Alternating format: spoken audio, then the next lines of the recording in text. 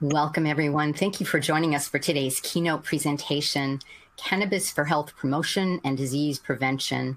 It is presented by Dr. Dustin Sulak, integrative osteopathic physician, the founder and medical director of Integr8 Health, and co-founder of Healer.com. My name is Judy O'Rourke, and I'll be your moderator for today's event. We are delighted to bring you this educational web seminar presented by LabRoots. LabRoots is the leading scientific social networking website and producer of educational virtual events and webinars. Before we begin, I would like to remind everyone this event is interactive. We encourage you to participate by submitting as many questions as you want during the presentation. Simply click on the Ask a Question box located on the far left of your screen and type your questions into the drop-down box. Our speaker will respond to your questions via email following the presentation. If you have trouble seeing or hearing the presentation, please click on the Ask a Question box to let us know that you're experiencing a problem. This presentation is educational and thus offers continuing education credits. Please click on the Continuing Education Credits tab located in the top right corner of the presentation window and follow the process to obtain your credits. Now, without further ado, please join me in welcoming Dr. Sulak. I will now turn this presentation over to him. All right. Thank you for having me. I am feeling a lot of gratitude in this moment for the opportunity to get this information into the hands of people who are interested in promoting health and preventing disease and interested in learning more about what cannabis has to offer us. So let's dig in. Here's an overview of what we'll cover during my talk. It's cannabis for health promotion and disease prevention. We'll look at sleep, coronary artery disease, stroke, cancer, obesity and diabetes. And then at the end of the presentation, I'll get into the nuts and bolts of how I think people can use cannabis to promote health. And then outside of cannabis, other dietary and lifestyle approaches to enhancing the activity of our endocannabinoid system, because we can do that with cannabis, but we can do it with other interventions as well. Here are today's learning objectives. So number one is describe the rates of several public health outcomes, such as diabetes and obesity in cannabis users versus non-users. Understand the preclinical findings on cannabinoids and brain injury and heart disease, and how this information may translate to real-life scenarios, and describe health-promoting activities that can enhance the function of the endocannabinoid system.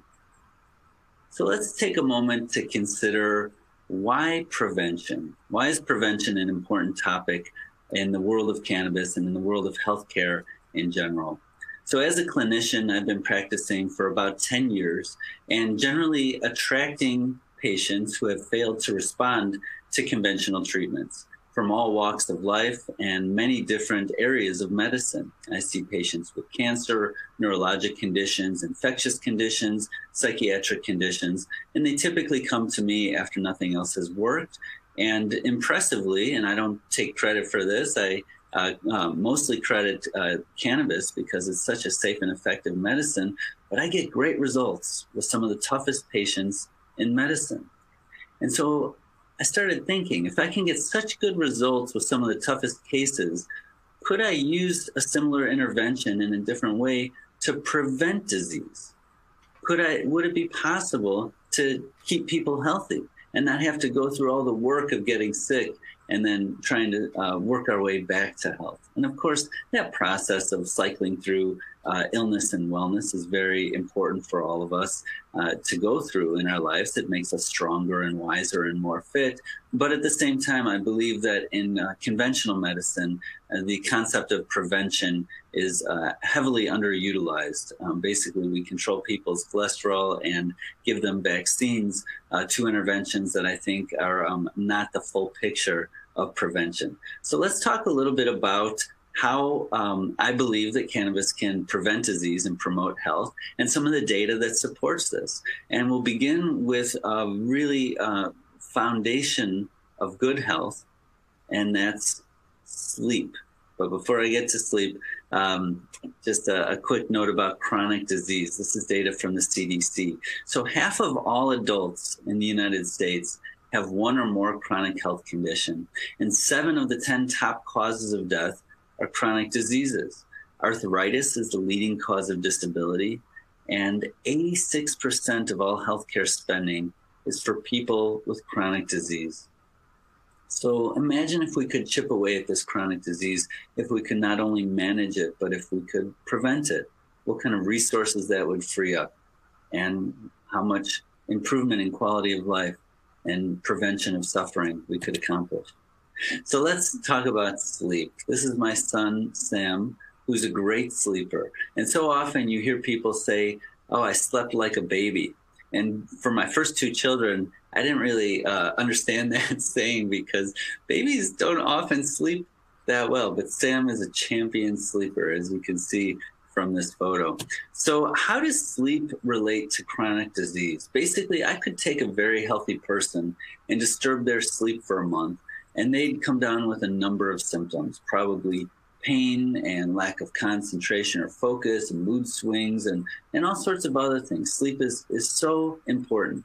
Now, this data from 2013 shows what the rates are of some common conditions related to the number of nights per month that someone's getting adequate sleep, restorative sleep, or insufficient sleep. And as you can see here on the top left, for people that are sleeping poorly, half the nights or more, so 14 to 30 days per month with poor sleep, they have a significant increased rate in diabetes, basically either 35% more or 65% more likely to have diabetes. Also, for people that are poor sleepers, they have much higher levels of coronary artery disease. So 58% more coronary artery disease for people that are sleeping poorly, 14 to 29 nights per month. And for people that never sleep well, more than double the rate of coronary artery disease. We see similar numbers with stroke, about 31% more stroke in people with poor sleep, more than half the nights. And for people that sleep poorly every night, more than double the rate of stroke. And same for arthritis. But even for people that sleep poorly 1 to 13 nights per month, they have a 26% increased rate of arthritis. And then, as you can see, as sleep gets worse, the rate of arthritis just goes up and up. Now, all of these associations were still present after adjusting for age, sex, race, education, frequent mental distress, and obesity. So these researchers were really able to hone in and show that regardless of all these other factors, sleep is a risk factor for developing all of these conditions and more. Non-restorative sleep is a strong independent predictor of new onset widespread pain. And people that have non-restorative sleep more than half the nights are much more likely to have widespread pain. And also, sleep changes how we respond to pain medications. It counteracts the analgesic effects of opioid drugs and serotonergic drugs. So these would be narcotic pain relievers and antidepressants that can also help with pain. And it produces hyperalgesic changes. So poor sleep makes us more sensitive to pain. That's what hyperalgesic changes means.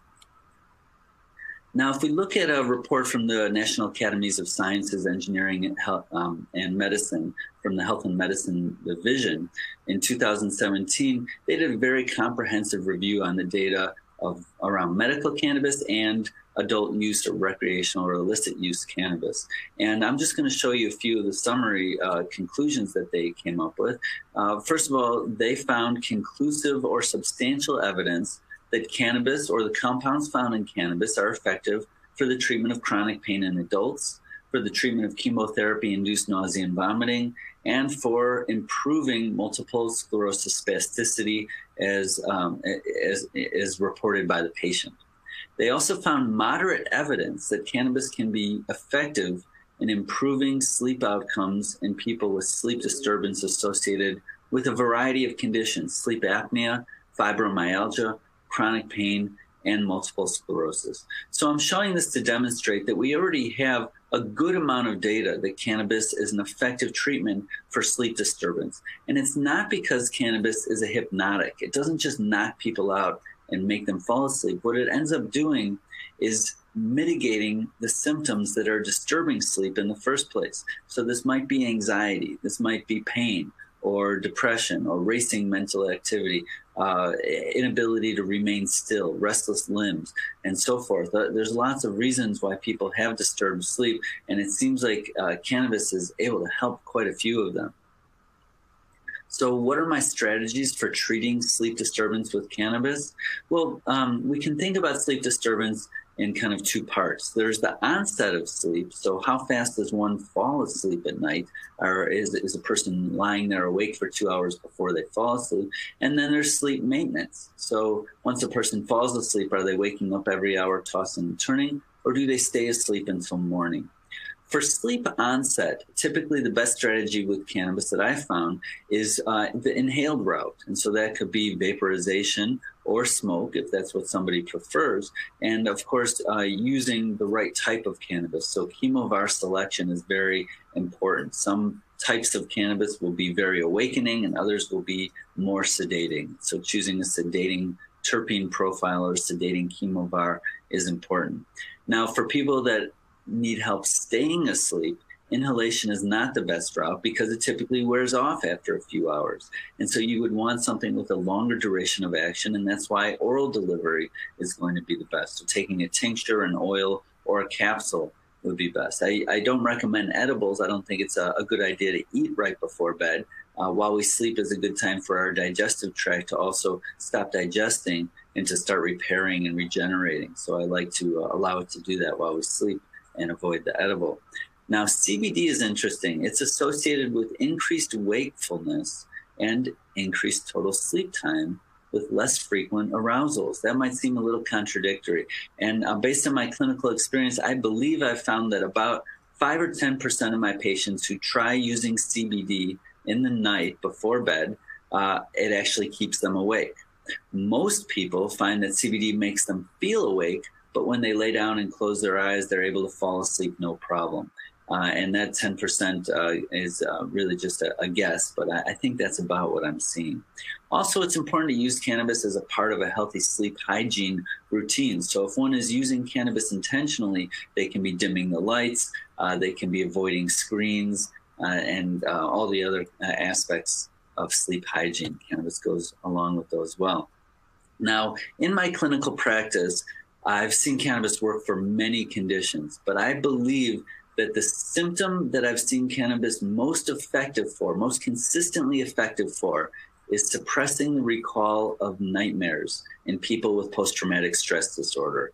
Almost everyone with PTSD who I've ever seen that has sleep disturbed by nightmares, who ends up getting the right dose of oral cannabis before bed, reports significant improvement or complete improvement in their symptoms. And this is just a trial from 2009 that used a synthetic cannabinoid, nabilone, and proved basically that 60% of the patients had a total cessation of their nightmares. Another 13% had a satisfactory reduction. So that was about 73% total responded to the synthetic cannabinoid, and their dose remained stable over 4 to 12 months. So there wasn't dose escalation.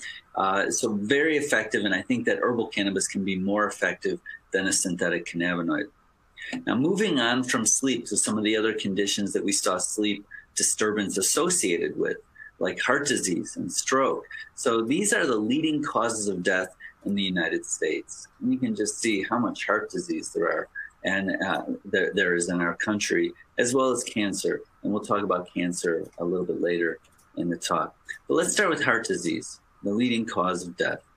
So a great review article, very concise, from Dr. Ethan Russo from 2015.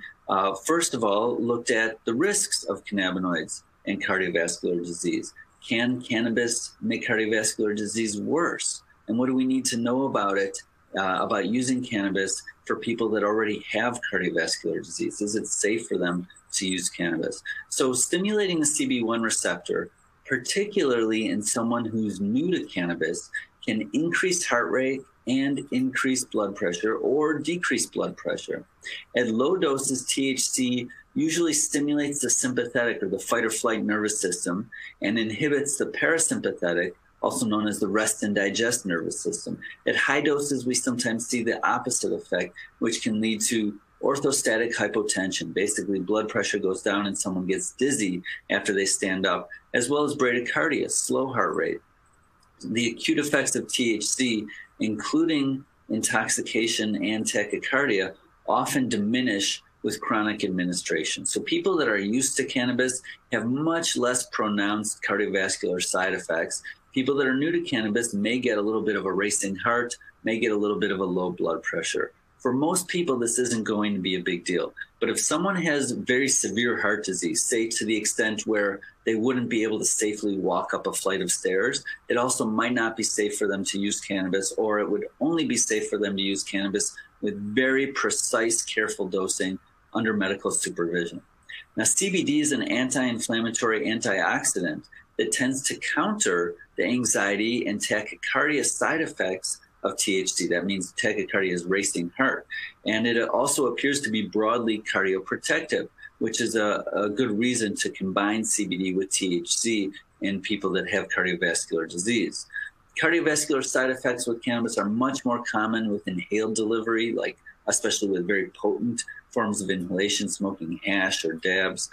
In formal studies of therapeutic administration of nabiximols, which is an oral spray that contains equal parts CBD and THC roughly, cardiovascular adverse events were seen occasionally in the early studies that had very high dosing, up to 130 milligrams of THC per day. But then the nabiximols trials changed their titration schedule and made it a lot lower and slower dosage, slower to increase the dosage. And when they did that, the cardiovascular side effects became extremely rare, less than 2% incidence of tachycardia, hypertension, and orthostatic hypotension. So the dose really makes a difference, and so does the delivery route. Inhaled cannabis kicks in so quickly all at once that you're more likely to get these cardiovascular side effects. Oral cannabis does not. It kicks in a nice gradual manner.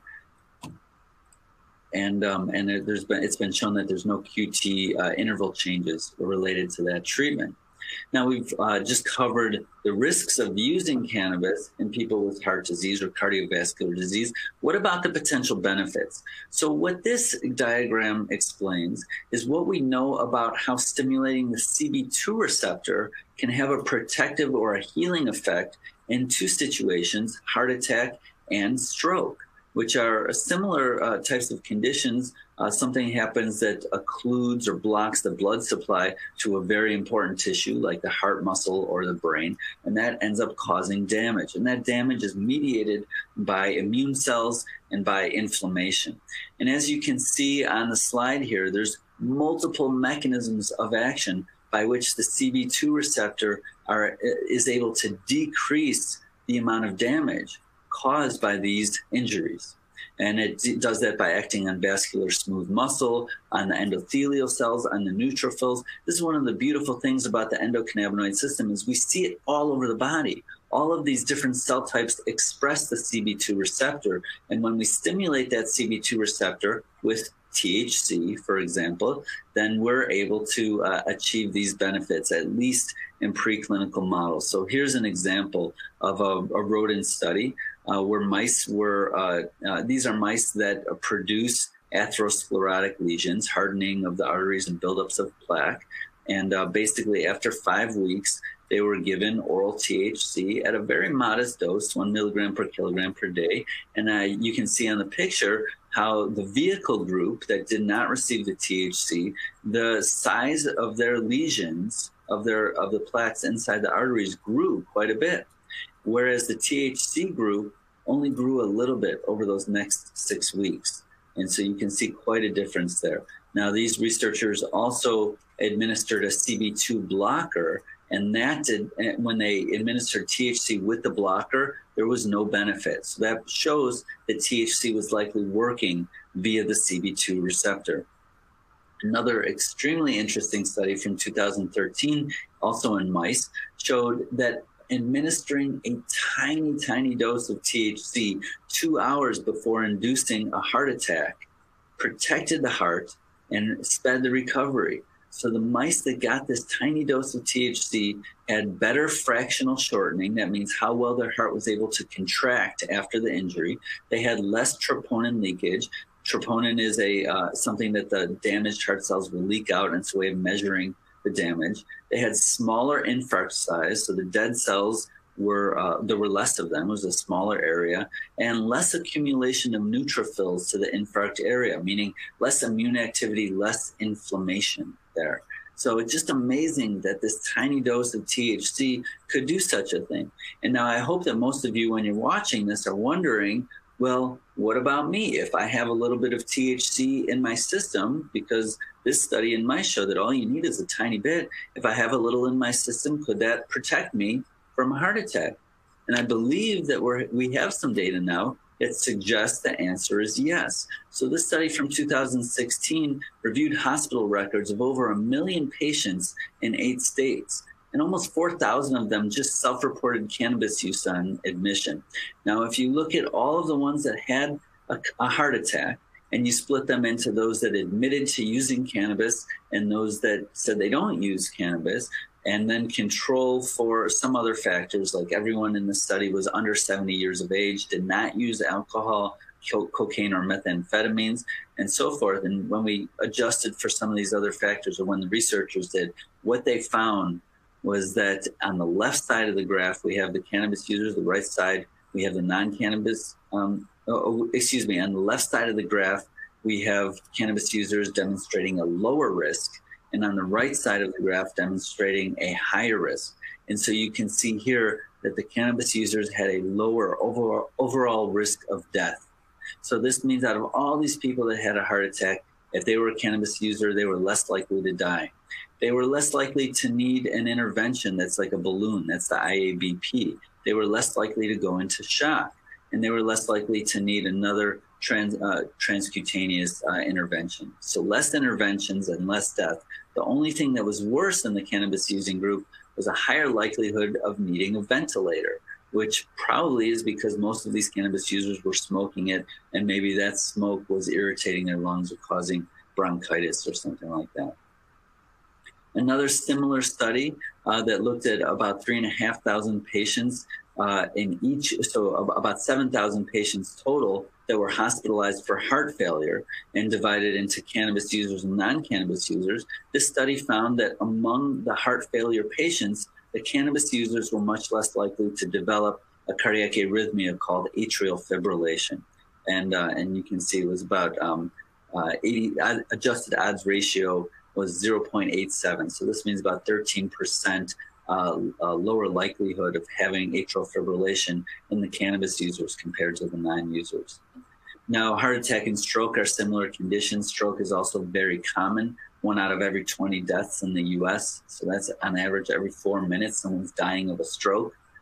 Stroke costs the United States an estimated $34 billion each year. And currently there are no approved neuroprotective agents. So what do I mean by that?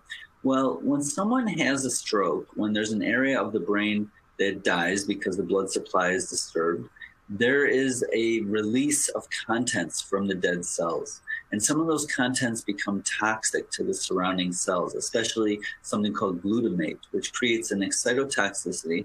And then we see the surrounding cells starting to get sick and die. They start releasing their contents, and we get this domino effect that's called the stroke penumbra.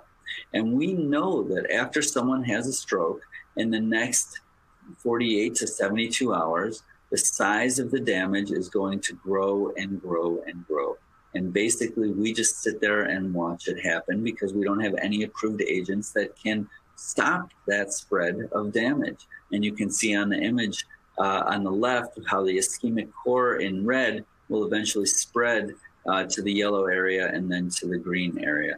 So what can we do? You know, time is brain, some people say, but that's, well, they actually say it more with heart attack, because we do have interventions that can help. And so time can be muscle. The faster we get that clot out of there, the better someone is, more likely someone is to recover. But we're not doing that very well with stroke because we don't have a neuroprotective agent. But what about cannabinoids? Well, we know from a lot of animal research that, first of all, our brain will make more cannabinoids when it's injured. Anandamide and 2-AG are endogenous neuroprotective agents produced by the nervous system when it's exposed to both chemical and mechanical trauma. And we know that these agents, along with THC, CBD, and synthetic cannabinoids, can all decrease glutamate excitotoxicity, which can not only reduce seizure activity, but limit the size of the infarct after a stroke. This is well known, and it has been for a long time, to the extent that our United States Department of Health and Human Services, our federal government, owns a patent on the use of cannabinoids as antioxidants and neuroprotective agents. And we can see in this patent that there is a summary of the literature suggesting that these compounds may be just the thing people should receive when they have a stroke. And we have explored and elucidated many of the mechanisms by how cannabis could protect against stroke. And it's more than just CB2, which I showed you on an earlier slide. CB1 receptors are involved in protecting against glutamate toxicity and preventing the excessive release of glutamate. CB2 receptors we already talked about. The cannabinoids themselves are antioxidants and can decrease reactive oxygen species. CBD works on the 5-HT1A serotonin receptor, which can improve vascular supply and make it so that the tissue is less likely to die from starvation of oxygen. And then we have unknown targets as well that are still being explored. So many mechanisms for how cannabinoids could potentially help people with stroke. Now, there's a huge amount of animal data that shows that cannabinoids are protective in experimental models of stroke. And as you can see on the slide here, whether it's endocannabinoids that are tested, THC or CBD, there's been numerous experiments, and all of them show that the volume of the lesion is much smaller when the animals receive injections of these compounds. Any cannabinoid, whether it's synthetic, endocannabinoid, meaning one that the body produces, or a phytocannabinoid like those found in the plant cannabis, have been associated with less early motor impairment, so less damage that causes movement disorder, less late motor impairment, and improved survival. And it's not just a little improved survival, it's more than double the survival in the animals that receive the cannabinoids on average. And this was a review article from 2014 of all of this data. Does this data translate to humans? Well, yes, it does, actually. We have some observational evidence, not controlled clinical trials, but some suggestive evidence that people who have brain injury that have cannabis in their system are less likely to die. So this was a study from 2014 that looked at 440 people with traumatic brain injury. Their overall death rate was 9.9%. When we divide them into people with THC in their system or people without THC in their system, you can see on the slide that the people with THC were only 2.4%. Only 2.4% of them died, whereas 11.5% of the THC negative group died. So again, it appears that cannabis is having a protective effect. At least it's associated with less death. Another study from 2016 on 725 adult patients with spontaneous brain bleeds, again, showed that cannabis positive, number one, was much more likely to have no symptoms. So if you look at the top line on the bar graph is cannabinoid positive, and the bottom is cannabinoid negative. And so you can see 19% of the cannabis users had no symptoms after their brain bleed, while only 3% of the non-cannabis group was symptom-free. And you can see that whole shift to the right on the cannabis group all the way to death. 26% of the cannabis group died, while 33% of the non-cannabis group died. There's also a significant amount of research using CBD to protect against perinatal brain injury. So this would be lack of oxygen due to birthing. And in newborn rats and pigs, CBD has been shown to reduce the death of the neurons and the astrocytes, which are like immune cells in the brain, to preserve brain activity, prevent increased biomarkers of brain damage, prevent the appearance of seizures, and improve the performance, neurobehavioral performance, when examined 72 hours later and several weeks later. So this is likely very protective in that setting. Now let's change gears from heart attack and stroke to another leading cause of death and certainly of disability and suffering, cancer. Here are the types of cancer that are most common in the United States. We have 230,000 new cases of breast cancer every year, and 40 women die of it every year. And you can see the rest of the statistics. It looks like people are dying more of lung cancer than other types of cancer. But our rates of cancer are so high for a number of factors we don't have time to discuss in this presentation. But basically, for someone living in the United States, if you're a man, your risk of developing a non-skin cancer, so an invasive cancer, is about 1 in 2 in your lifetime.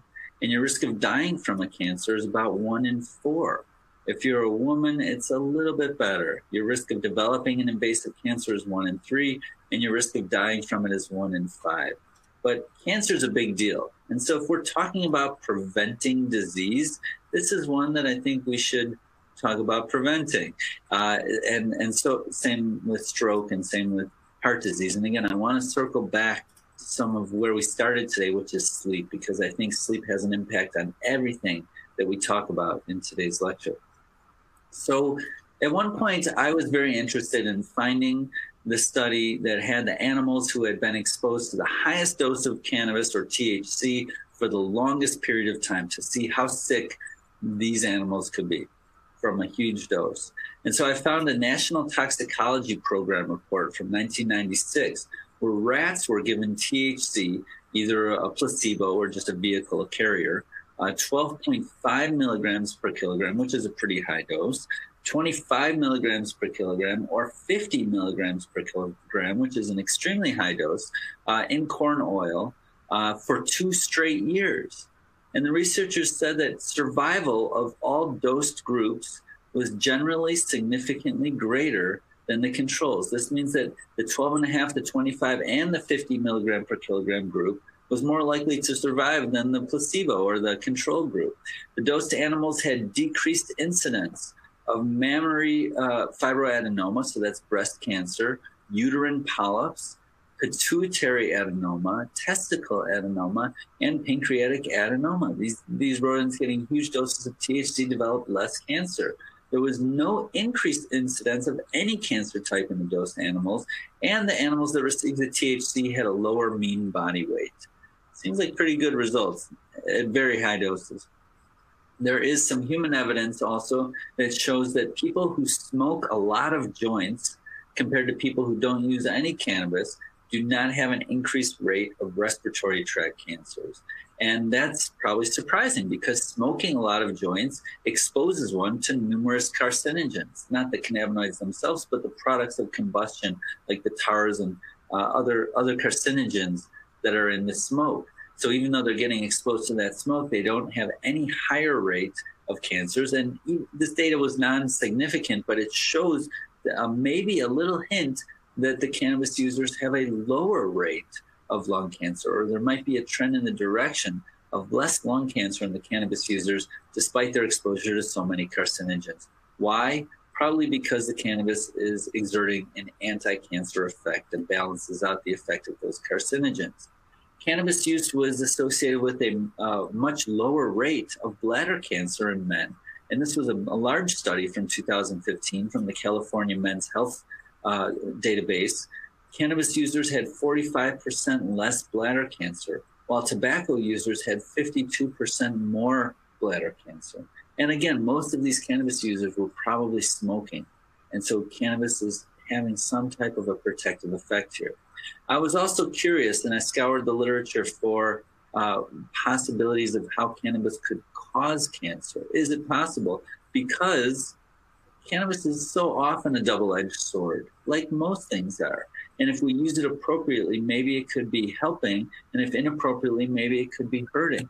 And so I did find that there is an increased rate of testicular cancer in men who are cannabis users. 3 studies have shown this, a total of 719 cases compared to 1,400 controls. And what they found was that For people that were high-frequency cannabis users, about a 56% increased rate of testicular cancer. And for people that were using cannabis for 10 years or more, about a 50% increased risk. And so testicular cancer generally occurs in young men, not always. And my assumption, even though the data didn't describe any of this, is that these are young men who are probably using cannabis for the purpose of getting high or experiencing euphoria, and probably using a lot of it very frequently. Now, numerous preclinical or animal studies have shown that cannabis has anti-cancer effects, and these mechanisms of action have been elucidated.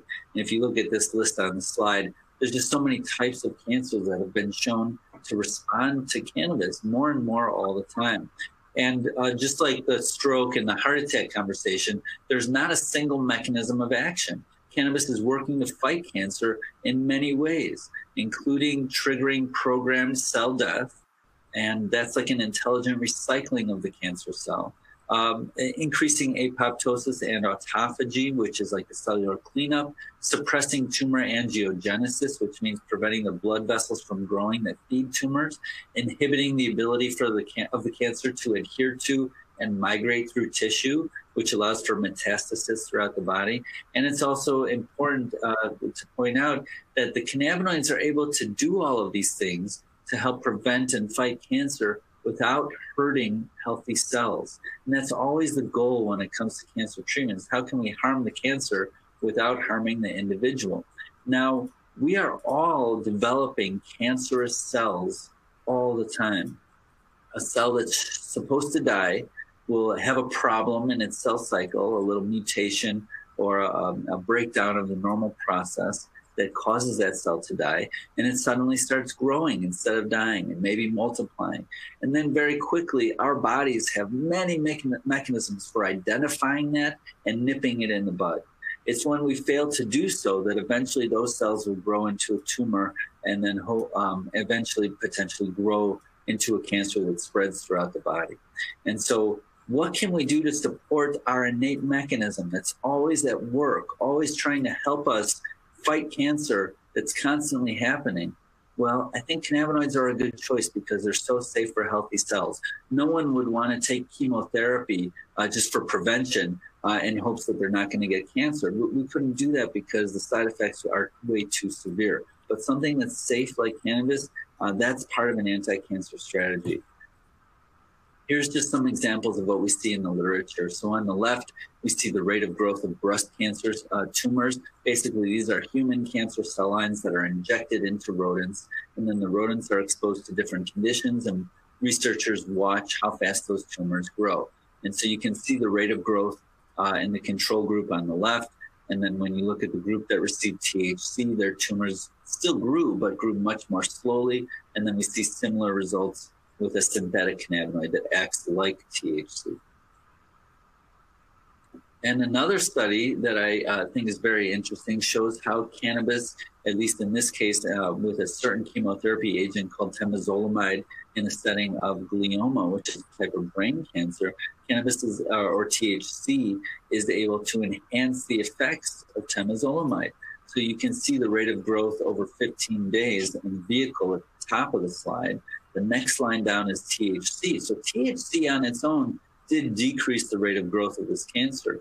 Temozolomide decreased the rate of growth a little bit more. But look at that bottom line. Look at the combination of THC and this chemotherapy agent. It's just remarkable. And there's been subsequent studies that have looked at the combination of CBD and THC. And that study showed that both are effective, especially when combined at various ratios. But interestingly, not CBD on its own. CBD plus temozolomide did not perform as well as CBD, as temozolomide on its own. But that's just one animal study. So also, besides enhancing the effects of chemotherapy, cannabis has been shown to enhance the effects of radiation therapy. And you can see, again, the rate of the growth of this type of brain cancer, glioma, over 21 days. On the top left, you can see the untreated animals. The top right, treated with cannabinoids. And this was a combination of CBD and THC. The bottom left shows the radiation therapy. So none of those results were very impressive. But look at the bottom right, the combination of radiation and cannabinoids. Super impressive. There was almost no growth. And that's summarized in section C on the right. And you can see how irradiation plus cannabinoids really outperformed all the other interventions. Now, we hear about cases of people with cancer that have decided not to use chemotherapy or radiation or any conventional treatment, and they decide just to use cannabis, sometimes very high dose cannabis, and sometimes they get great results. We actually only hear about the cases typically that get great results. All the cases where it doesn't work usually don't make it to case reports and to the internet. But here was one case published in O'Shaughnessy's Journal of Cannabis and Clinical Practice in 2013, where we have an infant or a toddler, I believe, I think 2 years old, that had an invasive optic pathway glioma. It was non-operable. It wasn't likely that any radiation or chemotherapy would be successful in killing the cancer. It might have just extended life a little bit, so the parents opted not to go that route. They took the baby home and started putting cannabis oil on its pacifier. And you can see from August 2011 to December 2012, the reduction in that big white mass in the middle of the brain, and it totally went away. And as far as I understand, this person is still alive today. There was a little human data that was released in a press release, but not in a publication yet. I expect it'll be coming out at some point. But this was a placebo-controlled clinical study of a low to moderate dose of nabiximols, that oral spray with CBD and THC, in people with a very aggressive brain tumor, glioblastoma multiforme. And the 1-year survival rate in the nabiximols group was 83%, but in the control group was only 53%. So at 1 year, this was showing very promising results. And it's so well tolerated, and it helps with quality of life. It helps with mood and pain and sleep and all of this. It just makes so much sense for people with cancer, especially this type of cancer, to be using it. But again, I'm talking about preventing cancer. So when you see results like this, that giving this low dose of cannabis along with conventional treatment can really increase the rate of survival in people that already have a cancer, what could it do in people that don't have a cancer but might be at risk for one based on a variety of genetic and environmental factors? Let's turn the page and look at obesity and diabetes. So really an alarming problem in the United States, and very sadly, the United States has exported its dietary habits to the rest of the world. So you can see, I think the colors and pictures on the map speak for themselves, but the rates of obesity have just increased drastically over the last 20 to 25 years. Diabetes, again, also increasing drastically. The medical cost of obesity in the United States in 2008 was $147 billion. The medical cost of diabetes, $176 billion. I like to put that number into perspective. So in 2008, the UN did a study about what it would cost to feed the entire world, excuse me. What would be the cost of preventing all famine and hunger? And the price tag they put on that was $30 billion per year. And they also said that if we did that for 10 years in a row, spent that much money on eradicating hunger, then we would have a sustainable infrastructure that would prevent hunger in the future. Now look at how much we're spending on disease associated with eating too much bad food, basically, eating the wrong food and eating too much of it. And what if we could just shift a little bit of that to helping all the people that are hungry and starving? I also like to put this into perspective with the U.S. annual defense budget. In 2015, it was $600 billion. What if we took some of that defense budget and made it one of our main missions to feed the people that are hungry? It seems like that might actually help keep our world and our country safe, and decrease crime and decrease all sorts of aberrant behavior. We spend a lot of money on things other than fighting hunger. But actually, let's get back to the point. What about cannabis? So cannabis use has been associated in numerous large studies with a lower incidence of obesity. So, for example, in one study, non-cannabis users had a 22% rate of obesity. Cannabis users more than 3 times a week, a 14% rate of obesity. And you can see similar results from a subsequent study. And this has been evaluated several times, and it always looks around these numbers. Same thing with diabetes. People with recent use of cannabis were 40% less likely to be diabetic than non-users. None of these studies determine causation. We can't say that the reason they're not developing diabetes is because they're using cannabis. Maybe the reason they're not developing diabetes is because they love dancing and they're very active.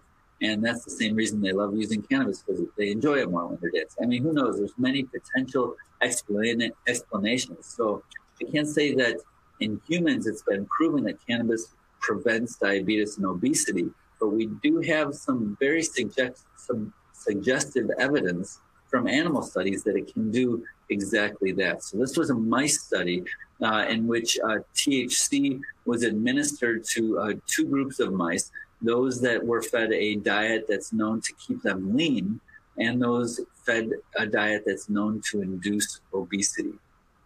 And what you can see, we can look at the left column first. We have the first row is body weight change, the second row fat mass change, and the third row daily energy intake. And you can see that on the left side, whether the mice got THC or whether they got a control didn't really make a difference. They all basically ended up the same. So basically, in a diet that keeps mice lean, THC did not make them fat. It did not make them extra lean. It just really didn't do much at all. But if we look at the right side of this chart, in the top right, we can see the dark squares are the mice that were fed the obesity-inducing diet and received THC. In the white squares, they did not receive THC. And look at the difference there in their body weight. Moving down to letter D, look at the difference in their fat mass. And down at the bottom, the difference in their energy intake was pretty modest. So what's really interesting is that it wasn't necessarily that the THC-fed mice were eating less. It looks like they were eating a little bit less, but not that much less. But their fat and their body weight were much less.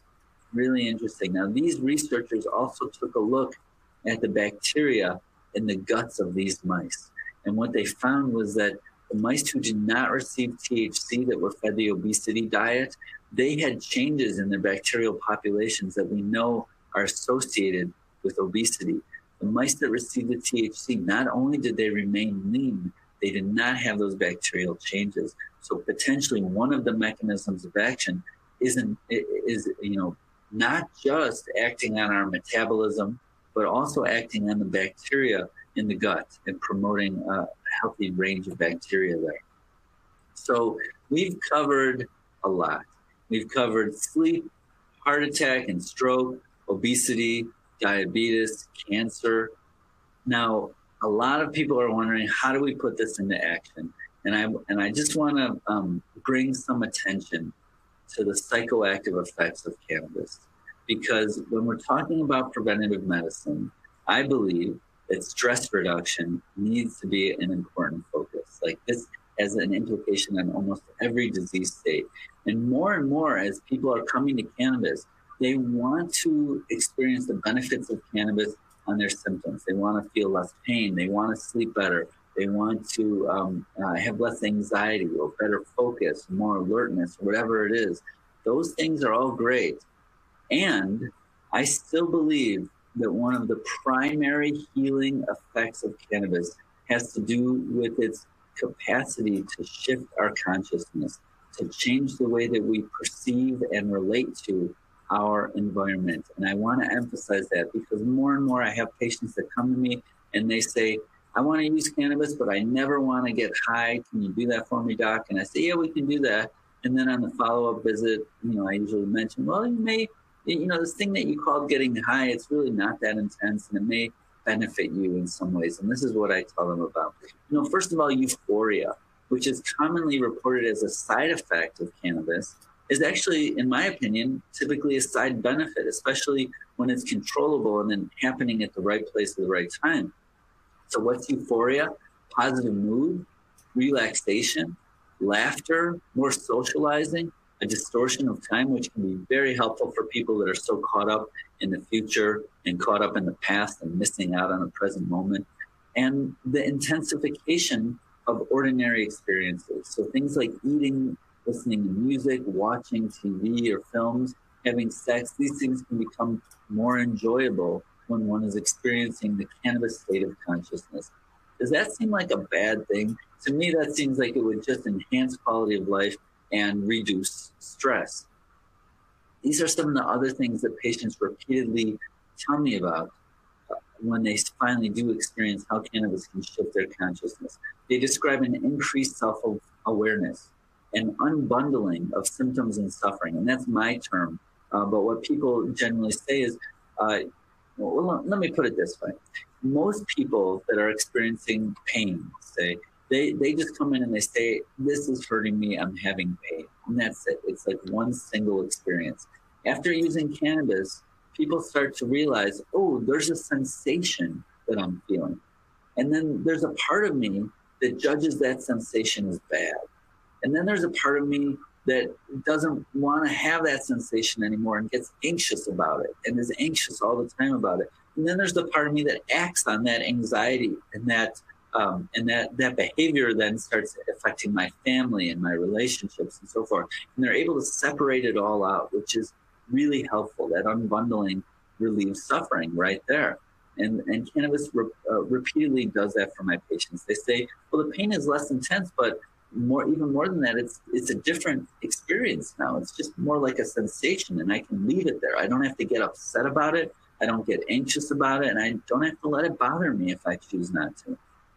Moving on, people frequently report that the cannabis state of consciousness helps them feel a connection to something greater than themselves, whether it's the universe or God or nature. It helps them view oneself from a different vantage point. It fosters acceptance to things in life. I hear this all the time, that people finally accept their illness, accept their new chapter in life, where maybe they're disabled or have different abilities. It helps people find creative solutions to their problems, and it promotes flexibility of the mind, emotional flexibility, literally physical flexibility, and capacity to change. So I think when people experience this, it can have a very healing effect, especially when it's at the right dose, and that would be the right dose of THC, in the right and supportive environment. Okay, so let's talk about ways that we can influence the endocannabinoid system without using cannabis. And then I'll bring it all back together and we can tie it up. Because a lot of what I'm talking about tonight, about using cannabis to prevent disease, is based on something that we're already doing. We all have an endocannabinoid system. We're all producing molecules that function a lot like THC for the purpose of preventing disease and responding to illness and injury in a way that prevents those problems from becoming chronic. Just like I told you about with the brain injury, right? When we get a brain injury, our brain starts making cannabinoids. It's doing that for a protective reason. And so adding some additional cannabinoids from the outside might make sense. So really everything we've talked about here has to do with the function of the endocannabinoid system. And cannabis is clearly not the only thing that affects that function. So let's talk about one dietary aspect, polyunsaturated fatty acids. So these are fatty acids that are known as essential nutrients, meaning we don't make them in our body. We have to consume them in our diet, and our body needs them as building blocks for signaling molecules. So omega-3 and omega-6 is a kind of hot topic for decades now, and rightfully so. It plays a large influence on our health. So an imbalance of omega-6 to omega-3 ratio is linked to several neurologic and neuropsychiatric disorders. Anandamide, our endocannabinoid, and 2-AG, another endocannabinoid, are derived directly from arachidonic acid, which is an omega-6 fatty acid. We have other endocannabinoids that are derived from omega-3 fatty acids. So these fatty acids are the building blocks of our endocannabinoids. If we don't have enough of them, it's going to be hard for us to build endocannabinoids at the right levels. Omega-3 supplementation, or a diet rich in omega-3, has been shown to reduce physical pain significantly. Just a dietary intervention, more omega-3, less pain. And that less pain has been correlated to an increased level of two of the endocannabinoids that are produced from these omega-3 fatty acids. Now, DHEA in this setting is not the androgen hormone DHEA. This is actually an endocannabinoid that has the abbreviation DHEA. Just want to clarify that. So in summary, dietary polyunsaturated fatty acid intake alters our endocannabinoid system. Omega-3 consumption can reduce anandamide and 2-AG levels that may actually be causing CB1 desensitization, such as a case of obesity. And so I want to put this out there right now. A lot of times we get very black and white when we think about the endocannabinoid system, like, oh, more is better. More endocannabinoids equals better health. And of course, that's way too oversimplified. In certain areas of the body, more is better. In others, probably less is better. In certain physiologic conditions. So, for example, people with obesity often have much higher levels of endocannabinoids to the extent that they're likely desensitizing their endocannabinoid system. It's just like when someone builds tolerance to THC, this is building tolerance to our own endocannabinoids, and that dysregulates the system. And one of the ways to get the system back online is to actually gently block the endocannabinoid receptors, block the CB1 receptor. And we can do that with THC, surprisingly, because THC is a partial agonist, which means in most settings it's going to be stimulating the CB1 receptor. But when the receptors are overstimulated already, THC can actually block it just a little bit and allow it to return to its normal function. That was a long tangent, but an important one. Omega-3 consumption can increase DHEA and 2-DG, which may have anti-pain and other benefits via the endocannabinoid system. How do I recommend people get this in their diet? Cannabis plant also provides hemp seeds, a great source of both omega-3 and omega-6 fatty acids, along with all the essential amino acids. It's really quite a complete food.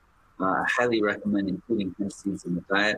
And then small cold water fish like sardines and krill, which we typically don't eat, but whales do. And for people that aren't just totally in love with sardines or other things like wild salmon, then capsules full of krill oil or high quality fish oil could be a good solution for people that want to supplement their diet. Okay, let's talk about some other plants that affect the endocannabinoid system. Beta-caryophyllene is a terpene that's found not only in cannabis, but also in black pepper, lemon balm, cloves, hops, and quite a bit of it in an essential oil of a balsam tree from South America called copaiba. Beta-caryophyllene has been shown to be a full agonist at the CB2 receptor, which provides anti-inflammatory, anti-scarring or anti-fibrotic, anti-itch, and other benefits. And remember, it was that CB2 receptor activity that protected, that was part of the protective mechanism in stroke and in heart attack. So beta-caryophyllene theoretically could be helpful in those settings. Echinacea is an herb with immune modulating effects. It's been used for a long time. It contains alkaloids that are also active at the CB2 receptor, as well as other targets, the PPAR gamma receptor, which is a nuclear transcription receptor, as well as partial or inverse agonist effects of the CB1 receptor. There's also dietary sources of inhibitors of the Fa enzyme. It's the fatty acid amide hydrolase enzyme. This is the enzyme that breaks down our endocannabinoid anandamide. And so if we inhibit the enzyme, we end up with higher levels of anandamide, which could be good in certain situations. And these are all foods that are considered adaptogens, healthy foods. So galangal is a root. It's kind of like ginger. It's found in some Thai food. Maca is another root thought of as tonic and an aphrodisiac. And then most of us are familiar with chocolate, compounds that can inhibit Fa and increase the levels of endocannabinoids. I mentioned beneficial bacteria in the gut earlier. Probiotics and foods made via lactofermentation have been shown to have a beneficial effect on the endocannabinoid system. So in human epithelial cells, exposing them to this one type of lactobacillus has been shown to increase the expression of the genes that build this cannabinoid 2 receptor, and also decrease pain in rats. And that decrease in pain was blocked by a CD2 receptor. So it looks like the probiotic Lactobacillus acidophilus has something to do with our CB2 activity, at least in the gut, maybe elsewhere in the body. Now, a landmark article from 2014 from John McFarland called Care and Feeding of the Endocannabinoid System also covered many of the influences on our endocannabinoid system other than cannabis. Stress and social play are really big ones. So chronic stress impairs the endocannabinoid system via decreased levels of anandamide and 2-AG. Social play in rats increases CB1 phosphorylation, which is a marker of how active CB1 is, and the amygdala, and it enhanced anandamide levels in the amygdala and nucleus accumbens. So we probably don't need studies to tell us that play is a good thing, and stress and chronic stress, I should say, is a bad thing, because most of us inherently like one and dislike the other. But it's another reminder of how we can affect our endocannabinoid system. These are basics of health. Whether we know that it's working via the endocannabinoid system or not, we know that less chronic stress and more play can be good things. Exercise, medium to high intensity voluntary exercise, increases endocannabinoid signaling via increased serum anandamide levels and possibly increased CB1 receptor expression. Forced exercise did not increase anandamide levels and has been shown to decrease CB1 expression. Now, these experiments are done in rodents, and we can actually force the rodent to run on a wheel, or we can allow it to run on a wheel voluntarily. And you can see that the same activity has a different effect based on whether it's voluntary or forced. Now, I doubt that rodents are going to force themselves to exercise, but unfortunately, I think that people do. And so one of my take-home messages is that if you're exercising regularly, make sure that you enjoy it. Because if you hate it, your body's probably seeing it as a form of chronic stress, and it's probably not helping. So find something that you love. Now, exercise has been shown acutely to increase anandamide levels, not just in animals, but also in humans. And so you can see on the chart here that the levels of anandamide increase significantly after 30 minutes of treadmill running. And the increase in anandamide was correlated with increased improvement in mood. So those that had the best mood after exercise also had the highest level of anandamide after exercise. A lot of what we think about the runner's high, which we used to think was just an endorphin or our endogenous opioid system working, is also related to endocannabinoid production. Exercise high is absolutely in part mediated by endocannabinoids. Now, body work has also been shown to increase levels of endocannabinoids. And any of you that have had good body work, this study was osteopathic manipulation, but I expect that other types of body work do the same thing. After the treatment, there's quite a euphoric feeling. People often describe it as being floaty or giddy or just feeling super relaxed and calm and content. Those are the types of good feelings that we experience with increased levels of endocannabinoids. And osteopathic manipulation is, of course, one of my favorites because I'm an osteopath, and this is a type of treatment that I perform on most of my patients with excellent results. Endocannabinoid regulation in white and adipose brown tissue following thermogenic activation.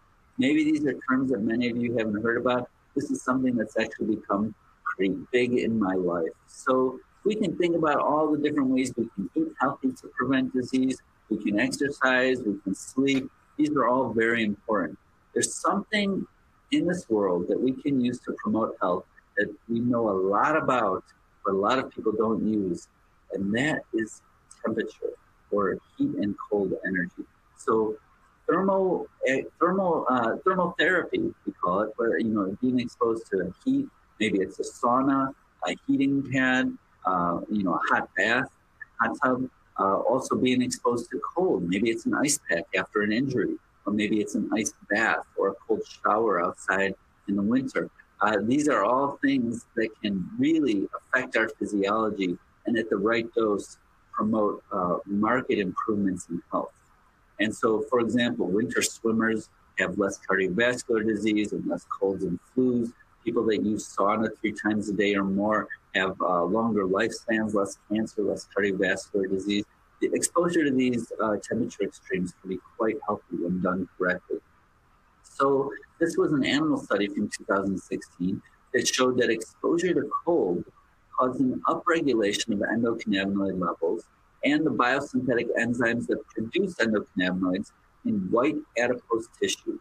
White adipose tissue is our normal body fat, well, what we think of as normal. It's what most people have for fat tissue. It's white, and the reason it's white and not brown is because it doesn't have mitochondria in it, or not many.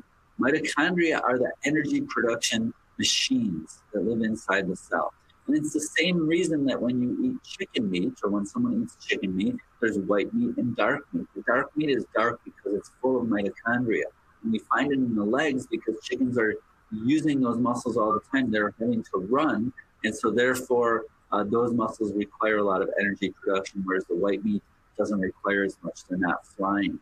And so activation of brown adipose tissue and the browning of the white adipose tissue in mice causes upregulation of endocannabinoid levels and presumably endocannabinoid signaling via the CB1 receptor. And I just have to give a shout out to Wim Hof, the so-called Iceman. If we always choose comfort, we never learn the deepest capabilities of our mind or body. Wim Hof is a Dutch world record holder that's developed an incredible technique that combines many types of stress and allows one to more comfortably experience cold exposure and achieve its health benefits. He teaches his technique free online. There's a free app, and I practice it almost every day. It's brought a huge amount of benefits in my life, and so I encourage people to check it out as a way to stay healthy and also as a treatment for pain and for depression. And moving on from cold exposure, another one of my favorites that a lot of people don't necessarily like right at the beginning is fasting. Fasting has been shown to increase levels of anandamide and 2-AG in certain areas of the brain, and that hypothalamic 2-AG declines as animals eat. So when we're in a fasted state, we're making more endocannabinoids. And fasting, again, has numerous health benefits. It's totally free, or we could think of it as the opposite of expensive because it saves people money. It's something any of us can do anytime with a little research and guidance or supervision. This fasting can be an extremely safe, effective way to promote health. And we know that just one of the ways that it might promote health is via the endocannabinoid system.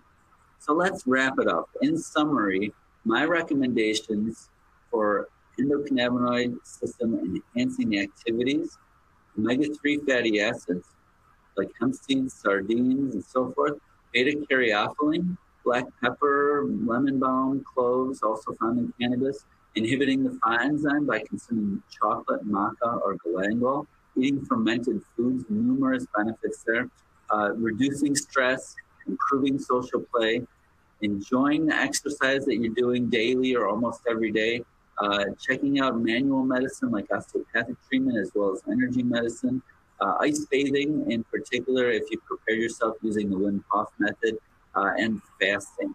Now that's all the things beyond cannabis that we can do to enhance our endocannabinoid system. The next question is, what can we do to use cannabis to prevent disease and promote health? And these are some of my recommendations. Number one, use cannabis in a way that avoids tolerance building. If you've built tolerance to cannabis, then you've also built tolerance to your endocannabinoids, and you've downregulated your endocannabinoid system. So always use the lowest effective dose to achieve your goals. Now, what are your goals? Well, your goals should be, number one, excellent restorative sleep. If you're not getting great sleep on a regular basis, you're at risk for all of these diseases. So use cannabis to promote restorative sleep in the ways that we've described. We already went through that.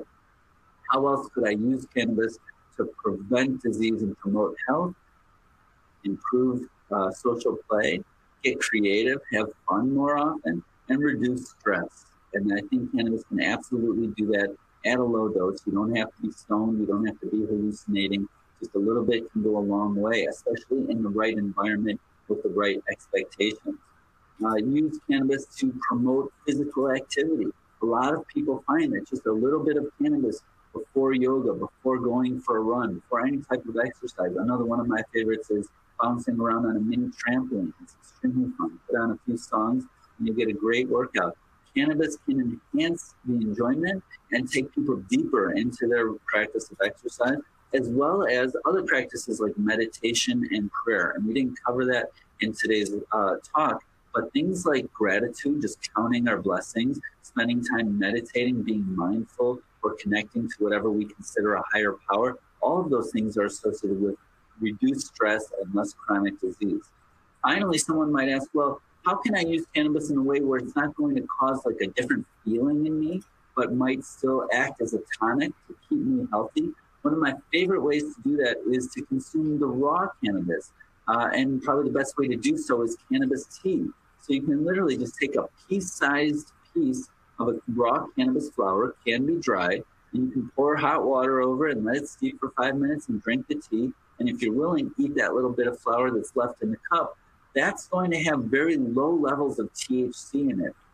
Most of the cannabinoids that are present will be THCA and CBDA. The A stands for acid, and the acid form is the raw form of the cannabis. And when the cannabis gets heated, this THCA turns into THC, the CBDA turns into CBD, and so forth. So when you drink cannabis tea, yes, you will get a little THC. If it's the right chemovar of cannabis, you get a little CBD, but mostly you'll be getting acidic cannabinoids, which have powerful anti-inflammatory properties. And I don't want to discount these tiny amounts of THC. As you saw, a super small amount of THC was enough to prevent the damage, some of the damage of a heart attack in that mouse model. So that summarizes how I recommend to use cannabis to promote health and to prevent disease. And of course, when it comes to my interactions with an individual one-on-one, I really do my best to identify what are their weak spots in their health promotion and disease prevention strategies, and how can we use cannabis to specifically target that. And I think all of you could ask yourselves the same questions and probably get some good answers. I hope that this was helpful for you. Thank you so much. Please feel free to check out healer.com. It's my patient education website. It's free. A lot of this information, a lot of other information about how to use cannabis safely and effectively without side effects, you can find it all there on healer.com. Thank you so much.